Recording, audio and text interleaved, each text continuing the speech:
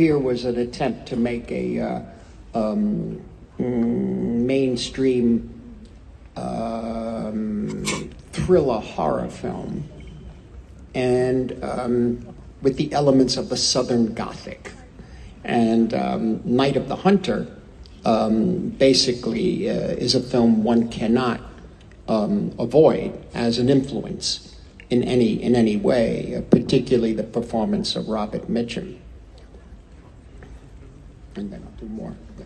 Sì, semplicemente Cape Fear è un tentativo di entrare nel mainstream del genere horror, thriller, anche con un gusto un po' gotico del sud, mentre invece Night Hunter è un film la cui influenza non si può in nessun modo eludere senza considerare la straordinaria recitazione di Robert Mitchum.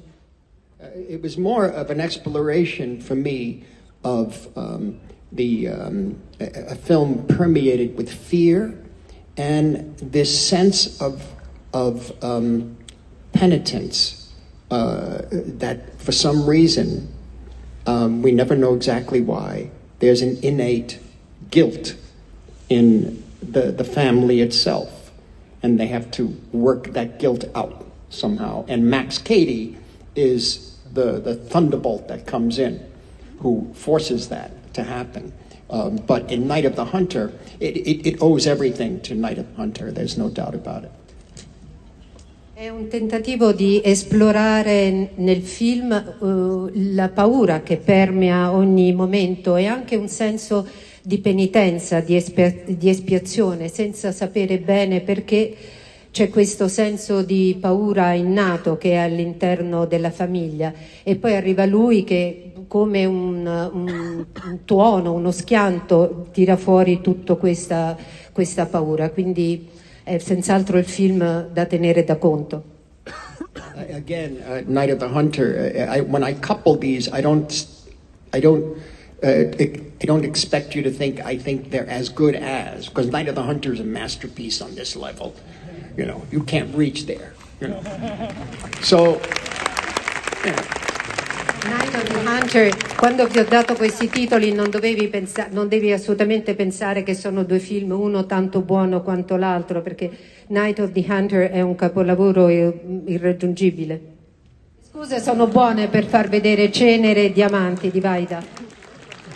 Any excuse to show Vaida's films, and Skolimowski, and Polanski, and Morgenstern, and the whole Polish cinema, but primarily Vaida's Ashes and Diamonds struck me so strongly. The main character, played by Cebulski, is very similar in this situation as Leo DiCaprio is in Departed.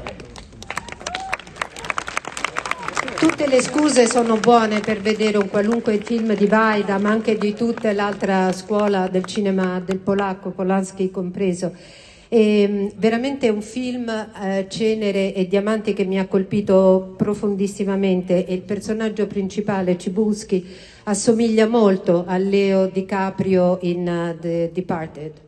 Yes, the moment that he finally finds a way through his agony, through a love, he has to be sacrificed in the same way Cebulski is in Ashes and Diamonds. Il momento in cui trova finalmente una via di fuga dalla sua angoscia nell'amore, questo amore deve essere sacrificato, è uguale al sacrificio di Cebulski.